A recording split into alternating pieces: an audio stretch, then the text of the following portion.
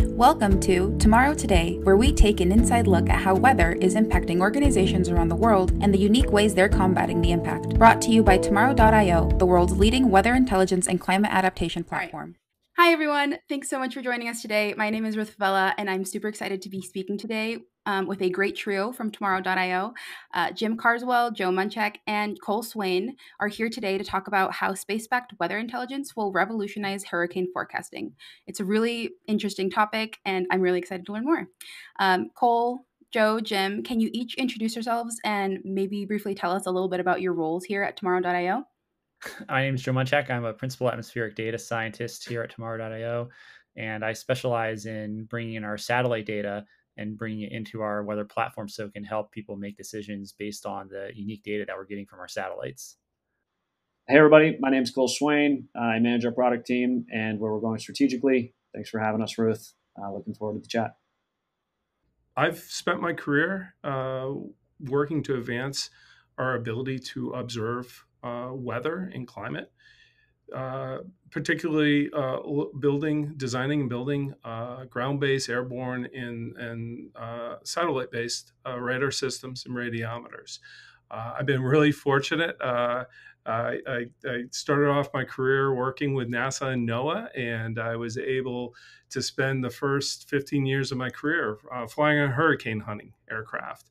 And not only did I really learn a lot and make impacts with being able to develop next generation radar systems, but I really got to experience and see what these storms are all about, and really appreciated their strength and motivated me a lot to continue in this field, to hopefully make a big difference for our communities that are impacted by these storms. At Tomorrow.io, I'm one of the white hairs or the older folks here. I play a central role in space in sensors group with developing the architecture for our radar systems, both for space, but also on the airborne campaigns. We're deploying our instruments on those hurricane hunting aircraft. And another role too is using my experience in working with the teams that support the development of these systems as we look to go to space with them. Awesome. So thanks so much for that background. I think we can just dive right in with some big questions. We're talking about hurricane forecasting today. Joe, do you want to maybe kick us off? Can you explain to us why hurricanes are so hard to predict? What is the state of hurricane forecasting right now? Yeah, so hurricanes are some of the most intense storms on Earth. They pack quite a bit of rain and wind and can cause some of the highest damage totals and threaten life as well wherever they hit. And what makes hurricanes unique is their small scale relative to the really big weather systems that we're used to predicting, and how they can change in intensity very rapidly. So over the past several decades, as we've gotten better at predicting the weather in general, we've gotten better at predicting where the hurricanes will go and where they will track. The forecasting of the intensity has lagged behind, although some improvements have been made. We understand it better, but it's still a matter of getting good enough observations to make those forecasts. Yeah. So to just build off of what Joe was saying, the observations are getting more observations today, and in the future are critical to really improve the models. But also the observations are used by the hurricane specialists, the forecasters, in real time. And they're looking at all these different models. Everybody's heard of spaghetti models and all of that. And what the observations do is it allows them to evaluate what models are doing best in real time. And when it comes to it, the warnings that they issue really need to be validated by the observations to have the confidence. And so the more observations we get, as the models are developing and improving, the forecaster is going to have the tools that they need to make the best warning or forecast in the short term that they need. Yeah, I can see how like complex factors would make forecasting challenging. So, as we know, here at Tomorrow, we are planning to launch a constellation of satellites. How do you envision the future of hurricane forecasting evolving once we have space data from those satellites as an integral part of the process? Yeah, so our satellites are unique in a couple of ways. They're really coming in with two different types of instruments. One is a weather radar, and weather radar is a really great tool for understanding hurricanes because it scans the storm in 3 dimensions. We know how heavy the rain will be, we know where that rain's located and how it's organized within the storm. And really, rainfall is the key to hurricane intensification. All of the energy that hurricanes use to grow and drive those winds ultimately comes from the formation of rain from clouds and the evaporation of moisture from the ocean surface. So these are really critical instruments. And right now, there's really only radar data available once you get within a few hundred miles of the coastline. With our satellite radars, we'll be able to monitor these storms as they form far out in the ocean. Now, the other type of satellite we're going to have is called a microwave sounder. And that type of satellite measures emissions from the Earth in the microwave spectrum, which is the same spectrum that weather radars operate at, except instead of sending out a signal, it's just listening to the natural signals emitted from the Earth. And these are related to the temperature and water vapor of the atmosphere. And with hurricanes specifically, the temperature in the eye is very closely related to its intensity. And so by having these measurements much more frequently than we can currently get them, we'll be able to monitor the intensification of storms on much shorter timescales and catch those rapid intensification events. Joe, can you talk a little bit about how it's going to allow us also to capture the swath size of these storms so that we'll be able to understand more about the storm from a spatial standpoint and how the structure of these storms are influential to how we understand their rapid intensification? Yeah, it's a great question. So these satellites will measure over several hundred miles, and in the case of the sounders, over 1,000 miles underneath the satellite. And so that's going to give us a really big picture view of the storm and its structure. And it's not just going to be pinpointed to just near the eye or near one of the rain bands. And it's really that overall structure that's really critical to determining the intensity change. If the rain is falling, if all the heavy rain is concentrated near the storm center, that's a sign that a storm is poised to intensify. If the rain is being pushed to one side and not located near the center, then that's a signal that the storm is either not intensifying or weakening. That's really interesting. Thank you, guys. So earlier this month, we saw Hurricane Otis hit Mexico. Joe, can you maybe explain what a rapidly intensifying storm is really? So a rapidly intensifying storm, if you look back at the academic papers that define this, it was an increase in the wind speed of 30 knots over 24 hours. And that definition was made back in the early 2000s, about 20 years ago. So that's kind of a run-in-the-mill intensification right now. What we saw with Hurricane Otis was an intensification of, I want to say, nearly 90 miles per hour over a 12-hour time period. So it's almost a factor of 10 when you convert that to the same 24-hour period.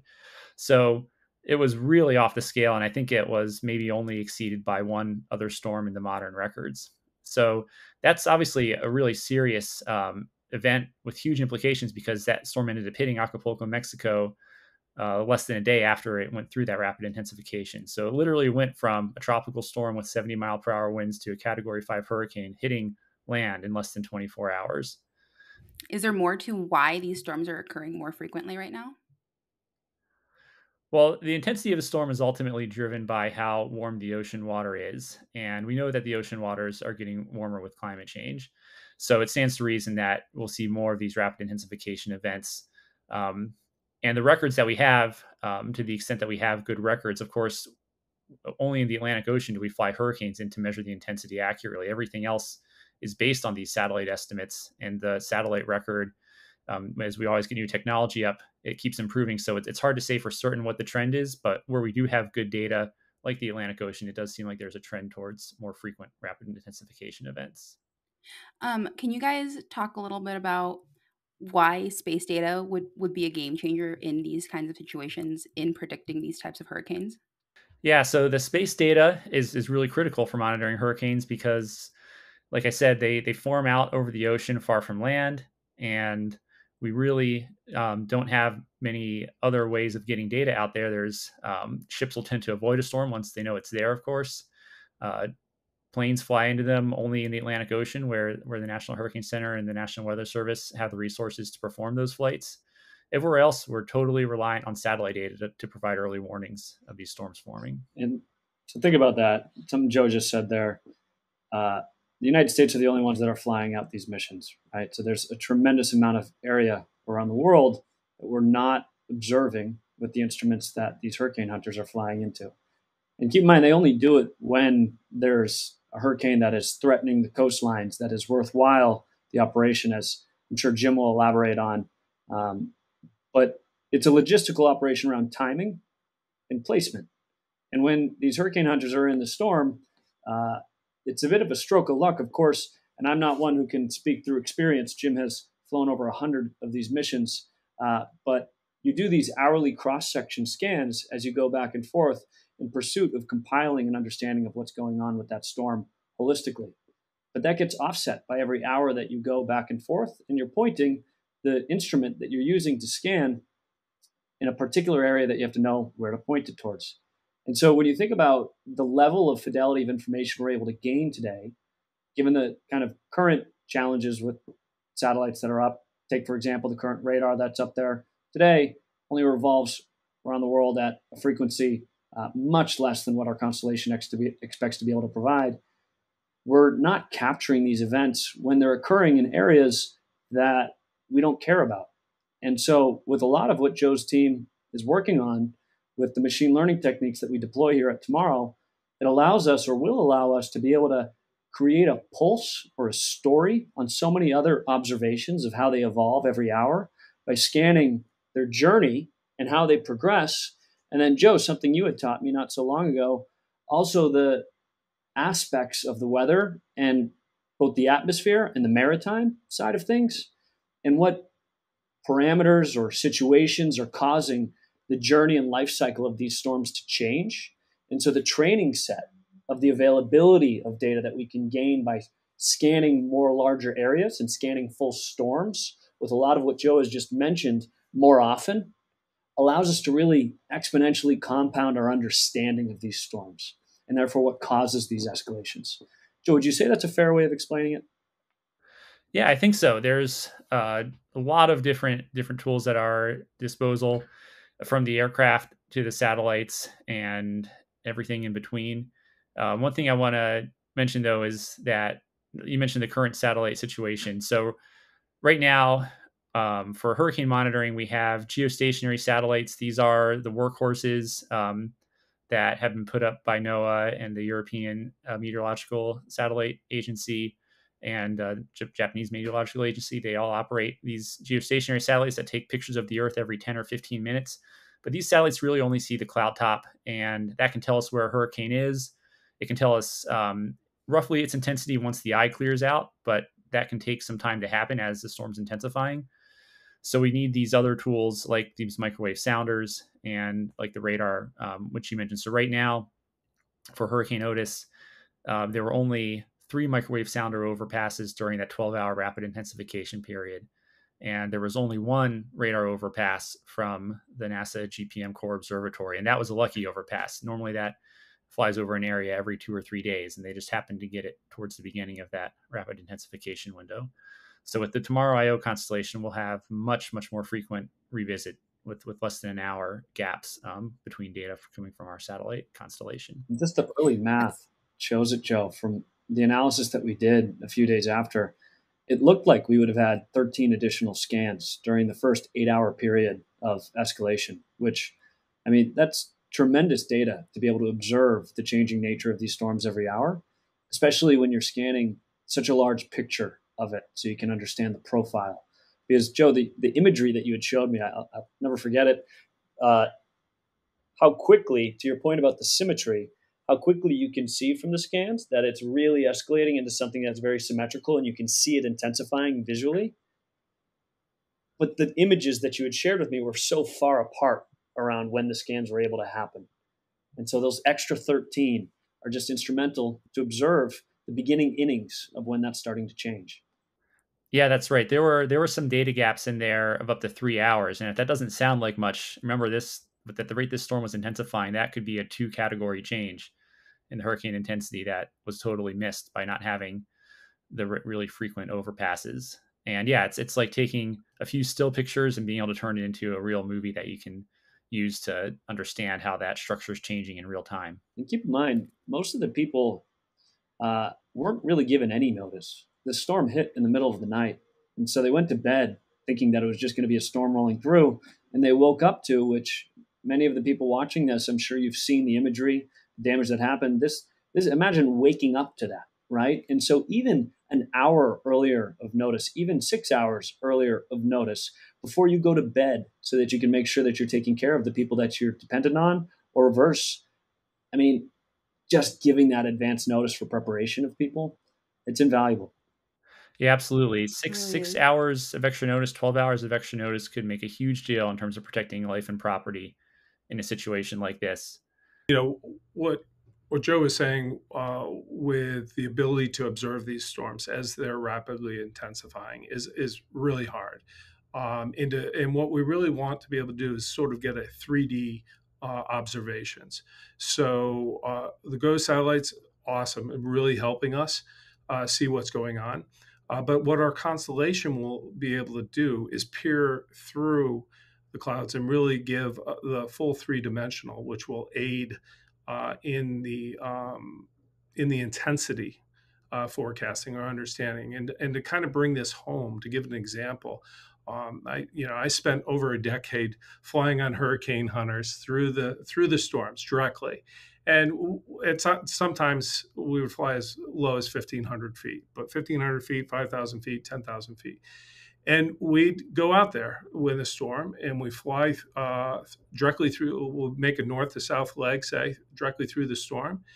And when we got through the whole thing, we would make an east-west and then a west-east. And these were called figure fours. What we were doing with the aircraft was really getting that high resolution in, observations of what's happening under the clouds. But the challenge, even with these aircraft, is first, you have to be in the right place at the right time.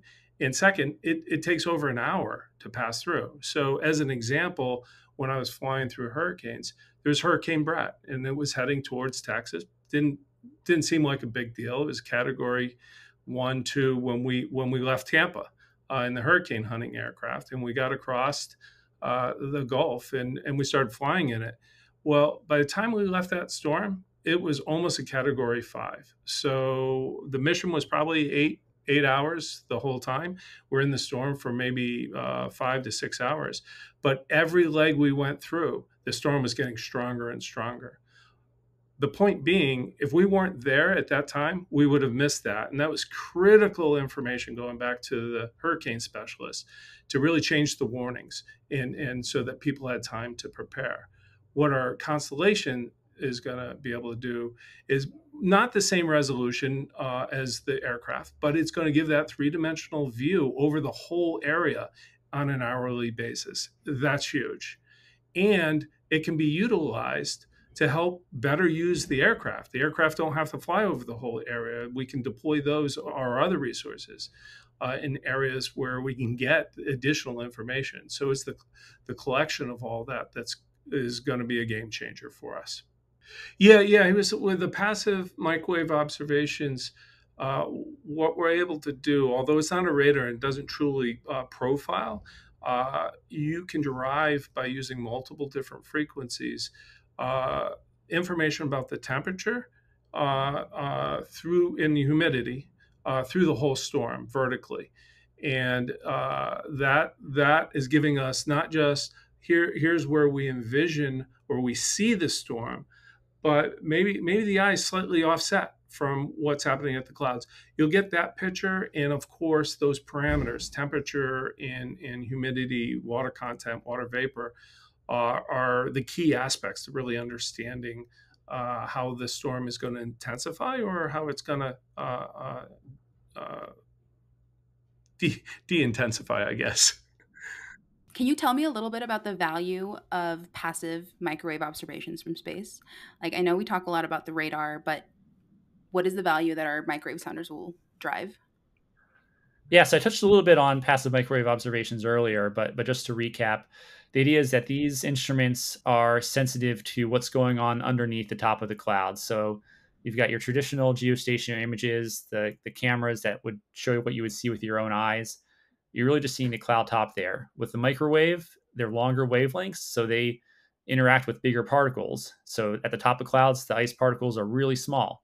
Um, and as you get deeper into the clouds where you have actual precipitation falling, that's where the microwave has a signal that it can see.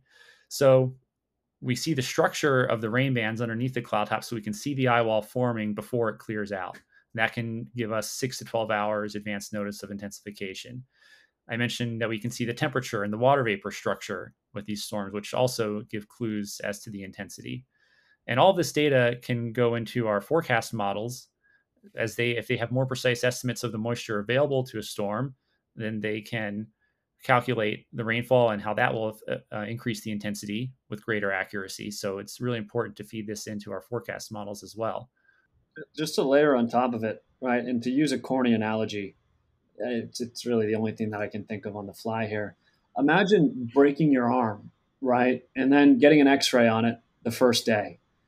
But then every day you get an x-ray, or every hour you get an x-ray, and imagine connecting all of those x-rays together and you'd see the progression of your arm healing, right? Today, and you'd be able to understand when you're getting healthier, how it's where you're at in your state. Today, imagine you're only getting an x-ray. You're not even getting a full x-ray of your arm. You're getting a piece of an x-ray. You're getting a slice of an x-ray, and you're not even getting it daily in this situation. Now, I can't imagine anybody would want to get an x-ray every day, but it's for kind of an analog of understanding what that would give you, an understanding of your healing rate. Together with, imagine you're only given a few pixels of that x-ray today. So I think there could have been a better analogy, but I hope it sends the picture. That's a good way. Yeah, no, you make a good point. It's all about the time scale involved, right? We need to monitor the process on the relevant time scale. Right now, like with your arm healing, the time scale might be every few weeks, so you only need an x-ray checkup every few weeks. But with the hurricane intensifying, it's every few hours, but we're only getting that scan every few days. And so there's a mismatch there. That's a great way to put it. Cole, you started to hit on this a little earlier, but how do we foresee space data enhanced forecasts influencing public safety, evacuation plans, and like overall preparedness, not just against hurricanes, but against any kind of weather? This is a really hard problem for the world. Agnostic to our ability to be precise and generate incredibly accurate predictions. And there are a lot smarter people in this world focusing on this problem because it is a really big one. And when you think of what somebody that receives, let's take, for instance, a notification that a hurricane or a tsunami or any significant event is coming their way, and that actually doesn't materialize, it doesn't foster, that person loses faith in that alert the next time they get it. And it's the reason why many of us receive notifications at points that might result in us doing nothing in response to it, because it's hard to get this right. And so when we think about how do we create confidence in ways that we can better educate people in these cities that need to make really hard decisions, because this is an expensive process to spin up around positioning resources for people to have safety or a place to kind of go to. It has everything to do with our ability to observe the situation and provide real-time updates as fast as possible to be able to influence our ability to predict it and provide confidence on those predictions. And so our expectation is, yes, we're going to be providing very high resolution forecasting for a wide range of parameters like we already do today for so many of our customers. But when it comes to these big events, the observations are instrumental, and we're partnering with many of the different agencies that are spending such a large amount of time getting these predictions right. And that's where, on the topic of today, the constellation can contribute tremendously for the same reasons that we described with Hurricane Otis fostering so quickly. Earlier notice gives everybody an advantage. But I say, and I begin with that challenge that so many people have around early warning systems and be able to deliver that information accurately. That's why we have invested in space, because the only way to improve accuracy is to be able to improve the way that you observe and train over time, over more area, with more scenarios to learn from. And that's what we're doing. It's the only way.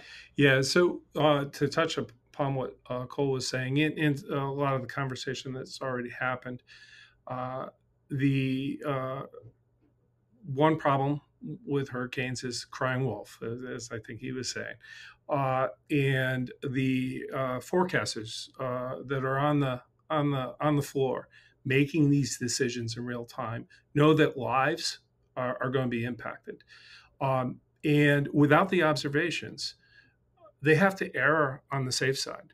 So often, because of uncertainty, they have to issue warnings over larger areas, because if it went that way and people weren't prepared, lives are going to be lost. The observations that we're going to be able to provide will give the forecasters the confidence that that they can narrow, potentially, that's the goal, at least, narrow those forecasts or those warning areas. I remember back in 1990s when I was flying in hurricanes, we used to say every mile of coastline that was put under warning cost $1 million in the United States for preparation, not for the hit, but for preparation. Today, I can't imagine what that number is. The other aspect, too, I think that is really critical, we're talking about making observations on a global basis, on an hourly basis. It's not the same resolution as the aircraft or your weather radar that's at home in your home area, but it's hourly over the whole globe in the areas where all these storms are forming. So what does this buy us? One, we're going to see storms that we haven't documented. We're going to start seeing these things over and over. We're going to be able to trace their whole life cycle, as Cole was explaining. And from that, the researchers and the policymakers are going to start learning a lot better. What's the criteria for these to form, but also what's the statistics? How often do these happen? This region, I'm seeing this event, how intense it can be. This is going to provide really important information to communities as our climate is changing, to begin understanding how they need to prepare. What's the threat? Because every dollar, communities don't have a lot of money. They need to spend their money wisely. Our constellation is going to build an enormous data set that's going to really help even the local communities make those decisions and use their money the best way they can. What can, like, in the meantime, before we have satellite data available, what can meteorologists and communities do to better prepare for rapidly intensifying storms or just any kind of weather event right now? Yeah, so it's pretty clear. Pay attention to the National Hurricane Center if you're in their area of responsibility. They are the experts. They have more experience than anyone else, and they've shown year after year improvements in forecasting the track and intensity of these storms, and have a track record that's second to none. And they have the responsibility to issue the warnings over the United States and the Atlantic Basin. Yeah, I mean, every year, at least in the United States, we have NOAA really putting out a campaign. And I think it really just comes down to all of us educating ourselves better. We got to realize that weather is getting more intense.